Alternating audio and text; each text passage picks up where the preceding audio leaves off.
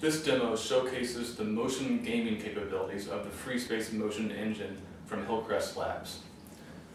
This golf simulation tracks motion in several different ways. So for one, the speed. So we know how far the ball is going to travel based upon the speed of the club during the swing. And we also track the position of the club throughout the entire swing. This gives you very accurate one-to-one motion tracking. Then thirdly, we sense roll. So we know if it's going to be a hook or a slice based upon the orientation of the club head during impact. So if I roll too much, then I'm going to hook it.